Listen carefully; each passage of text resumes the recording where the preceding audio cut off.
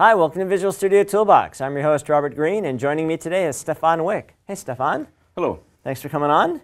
My pleasure. Stefan's a program manager in Windows Land, as I like to call it. Yep, that's correct. Working on the Desktop Bridge, which is what we're going to talk about today. And the Desktop Bridge, which is originally codename known as Project Centennial, which is still how a lot of us refer to it internally to keep it straight, is the ability to take a Win32 app and take advantage of the UWP as a platform and also the Windows Store.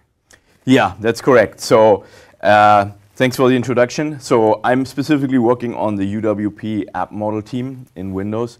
And with the anniversary update this year, we've released the Desktop Bridge, which is a set of improvements in the Windows platform to really help all our developers who have existing investments in desktop technologies. Mm-hmm. And it helps them move their code forward into the universal Windows platform. And it helps them migrate their code gradually at their own pace. So we are not asking you to rewrite. We basically give you more options. We're giving you a door that's open to add more features and functionality while you still maintain the existing code base, mm-hmm. have all the same functionality that you've had for years, and you can continue to service your existing customers on older version of Windows as well with the same code base. Right. I think that's a great point. It's an option that you can use. You may decide to go 100% UWP, write only to the platform, write a full-blown UWP app.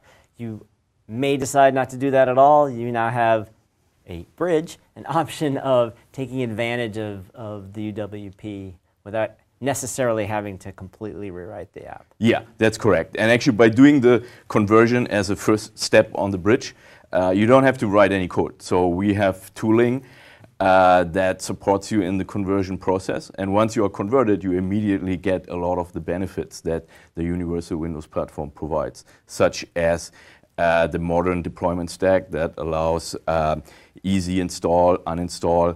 It solves the problem of DLL hell and WinRot on the user's machine, mm-hmm. and it gives you automatic silent updates and allows your app to be distributed with, via the Windows Store or other distribution mechanisms of your choice. Right, so the Windows Store, both the public store and the business store. Right? That's correct. So for now, it's in this release, it's the public store. Okay. Okay. Cool. All right. Yeah. Let me show you a couple of demos to kind of see how this works in practice in Visual Studio with a couple of examples. So, kind of to introduce or frame the demos here, the enhancements that we've made in the platform are basically in two buckets. One is the installment and deployment benefits that you get right out of the box once you have done the conversion. Mm-hmm. And then the second bucket of enhancements are in the runtime. Now, when your app is converted, you actually have the full power of UWP available in your development environment. So you can make more API calls, you can use all the features that UWP provides that you previously couldn't call from your MFC application or from your VB6 application. Okay. And we kind of see the migration process in 5 steps. In the first step, you do the conversion. You run either our conversion tool or there are already third-party conversion tools out there that help with your specific installer technology that you are using today. And with the conversion, you already get all of the deployment benefits. And from there on now, you can call UWP APIs from your desktop process. Mm-hmm. Actually, you were able to do that before the bridge, but only a small subset of APIs was available. Now, once you're on the bridge, a much larger subset is supported, and you can get a lot more value out of that. And then from there, you can continue to extend your application. Not only can you call APIs, but you can also leverage other UWP features such as background tasks, app services, Cortana integration.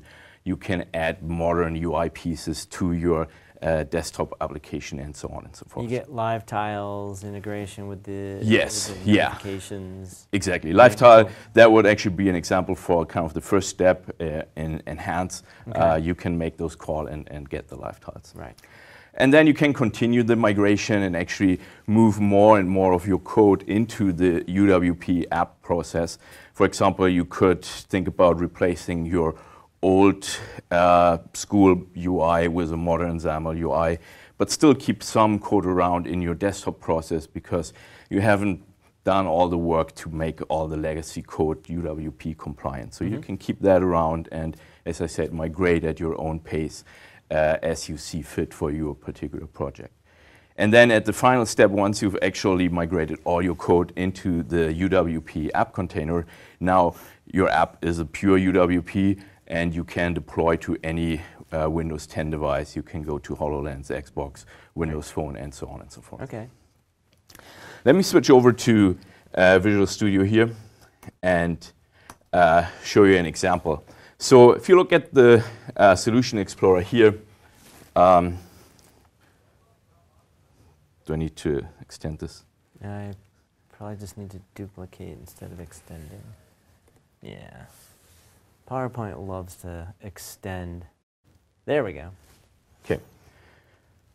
So in the Solution Explorer here, we see I have a traditional desktop app. In my case, it's a WPF app that I choose here. But the same applies to any classic Windows application. It could be a WinForms app. It could be a C++ Win32 app. We're even seeing some VB6 apps coming across the bridge. We're seeing Delphi apps, Electron apps. So all of these apps are supported. In my case, I'm using WPF here. And so let me just launch the app normally first to kind of show you what it is. It's a very simple WPF app that has a couple of image elements that I'm using to monitor a couple of webcams around campus, so I can see, before I go home, hey, what's the traffic situation? We should do a contest to see who will convert the oldest app. Oh yeah, that would be an interesting one. Yeah, we should do that. For another demo, I've converted an MS-DOS like ASCII-based game, so that was probably a pretty old one. Let's see if someone can top it. So this is how the app looks in the plain WPF world. Nothing super special here. Now I want to convert it to UWP and take advantage of new features in the anniversary update. So what I want to do here is I've added a UWP packaging project to my solution. What this does for me is basically it takes the output of my build process in Visual Studio and puts it in a layout that Visual Studio can then create an AppX package from and provide it with an appropriate UWP manifest, and then it can be deployed just like any UWP, and I have automatically all the deployment benefits without writing any code. This packaging project, I'll call out, we are currently shipping as an extension. So if you go to the marketplace, Visual Studio Marketplace, you will find it here. There's the desktop to UWP packaging project. Just released an update yesterday with some bug fixes. You want to install that, and then you can follow the same in Visual Studio for your project.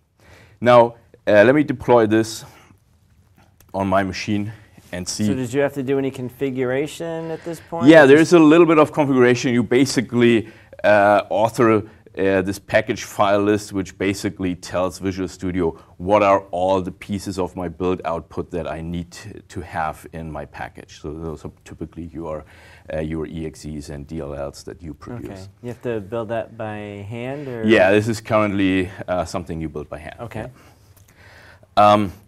So now I've deployed my app. Let's see if I can find it. Yeah.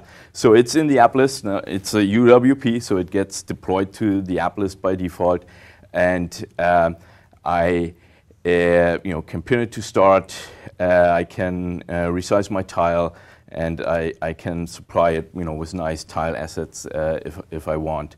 And so all these benefits I get automatically. I can uninstall it right from here, just like UWPs, and it's a complete clean install. It's guaranteed to be clean all the time. Right. So let's do this again, because we actually want to run it.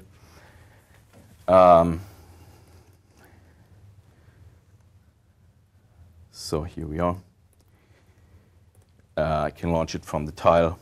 And so it's the same app still. Of course, I haven't changed any code. I haven't added any functionality. So at this point, you've got the benefit of it being deployable, installable, and uninstallable in a much easier fashion. Exactly.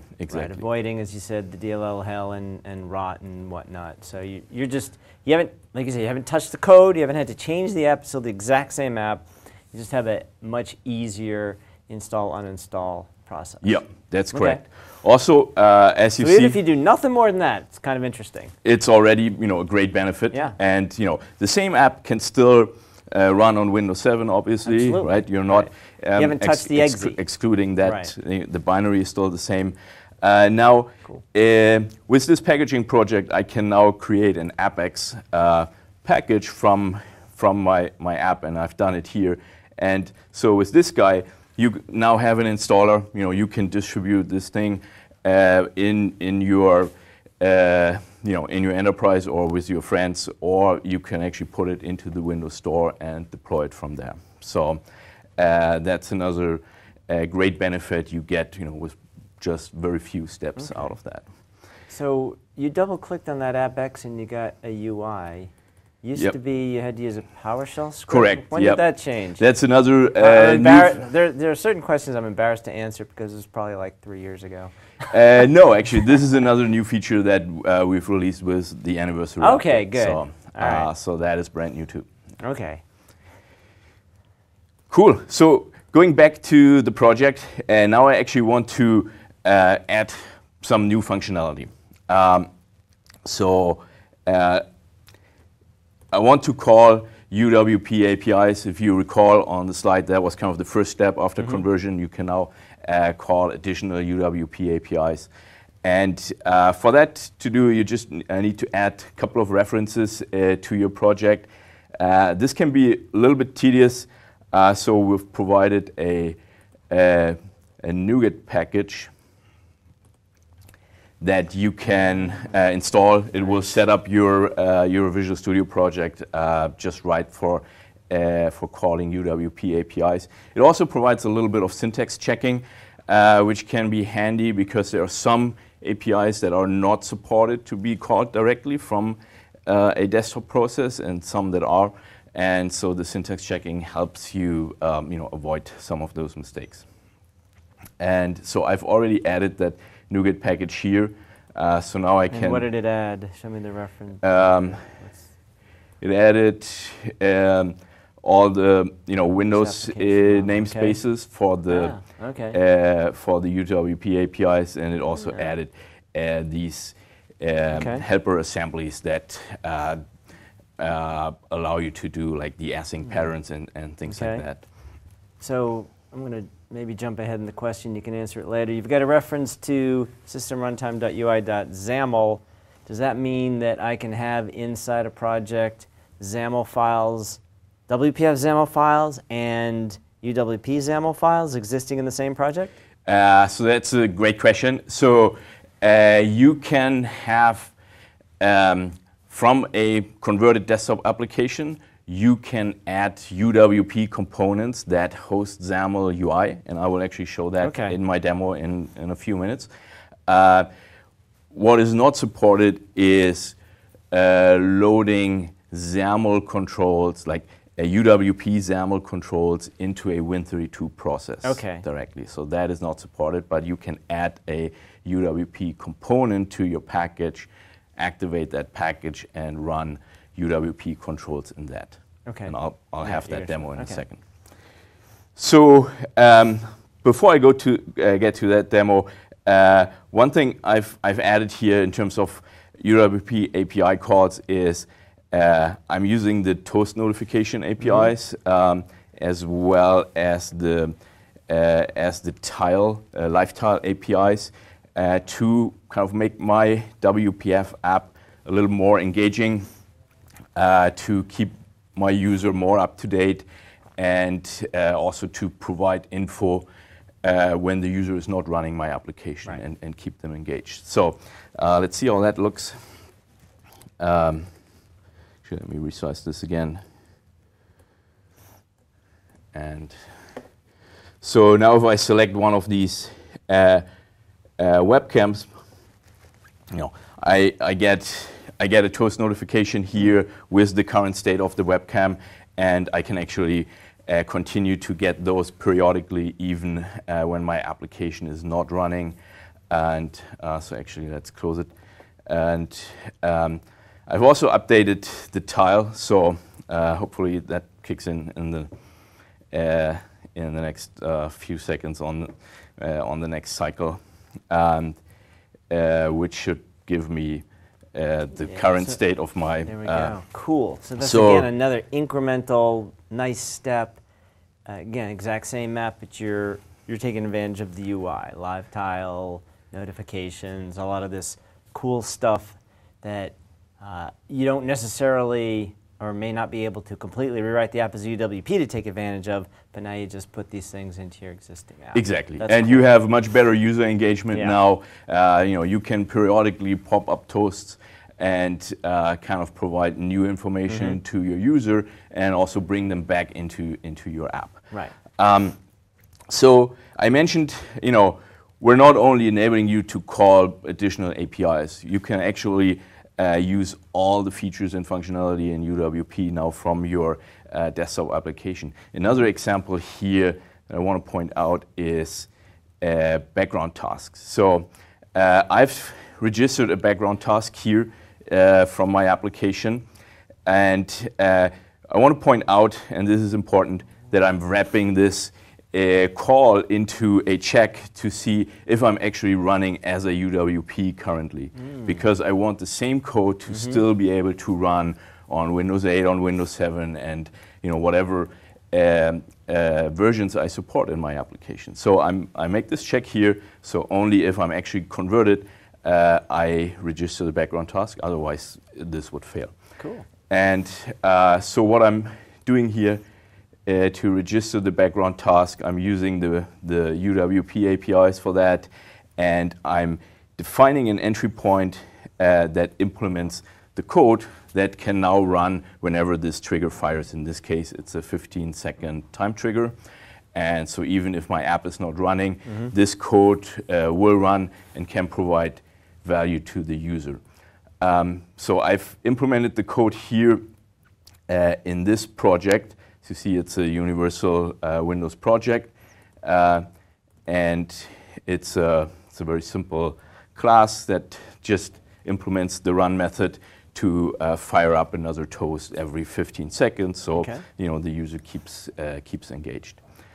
And so this component is another one that I'm listing here in my packaging project, so it gets packaged with my AppX and deployed. Everything gets deployed together, gets serviced together. It's one unit of application.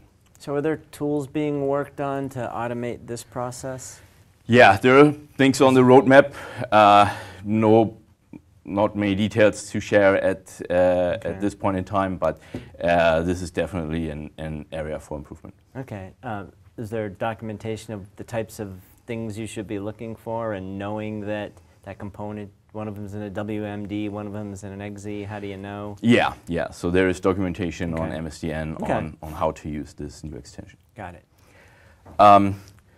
So if we look at the components here, I've added background task, but I have another thing here that I called map UI, and this is actually a UWP UI component that I'm adding here.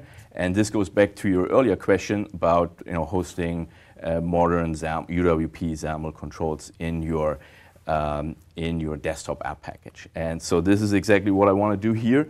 And so let me launch my app again.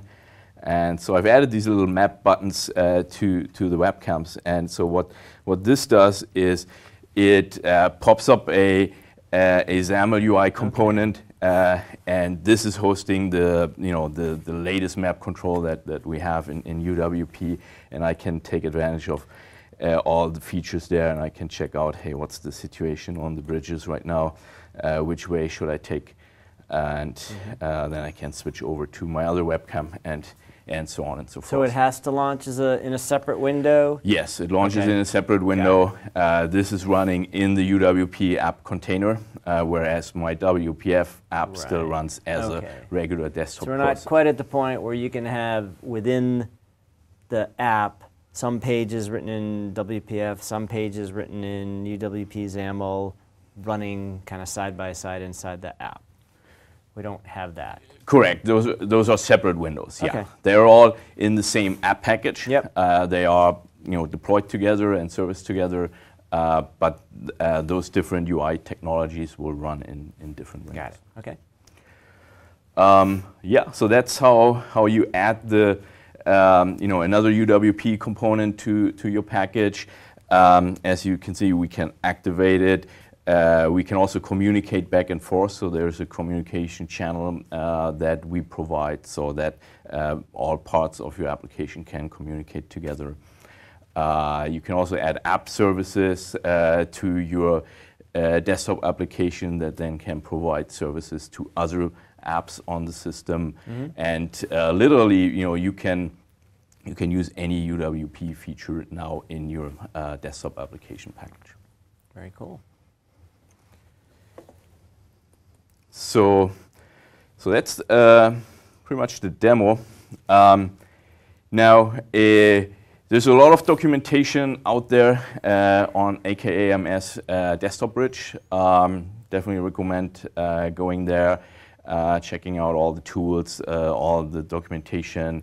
There's pointers to samples as well, if you want to start with those. And we are continuously updating those samples, adding more examples, not only for WPF or .NET apps, we're also adding some more C++ samples and other technologies as well. Okay, can you give us a couple examples of people who are doing this and what experiences they've had? Yeah, so we've just started onboarding the first set of customers to the Windows Store. Evernote was one of the examples. Kodi is another one. So for them, it's really a great option to kind of bring forward their existing versions of the app. Yeah, Evernote's interesting because I actually first learned about them because they had a Windows 8 app. I didn't actually know they had a Win32 app. They had a Win 8 app, so I said, oh, that looks interesting. Downloaded that, started using it. But it turns out that they have a Win32 app as well. Right? Yeah. So how do they decide what to do with their UWP app and their Win32 app? Yeah, I mean, obviously everyone's situation may be different, but having a UWP app is a great choice for you if you want to target Windows Phone and desktop and maybe HoloLens and Xbox as well, and that opens up with that choice. If you have an existing code base on desktop that you've built over years, which is very rich in functionality and takes advantage of unique desktop capabilities, you want to keep that around as well, because you may have users on desktop who depend on some of those specific functionalities. Okay, so they would then just offer up both versions of the app, and if you're currently using the Win32 version, you now gain some of the features we've talked about, the integration with UWP, the much better install model, the fact that you can go to the store and get it. If you might install both, because potentially the UWP version is a more lightweight version, might have some different UI, probably works a little bit better with touch, right? Yeah, that's correct. I mean, it's up to you as the app publisher to decide how, which app you want to deploy to what customer group. In the case of Evernote, they're actually defaulting to the Win32 app right now for users on the Windows 10 anniversary Okay.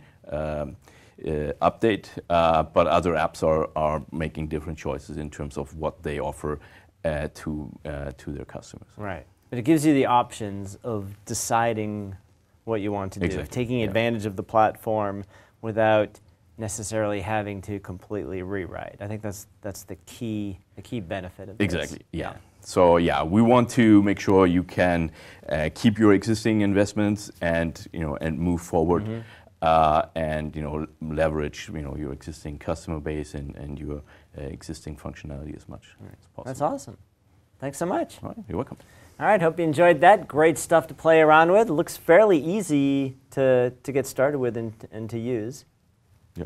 All right, cool. We'll see you next time on Visual Studio Toolbox.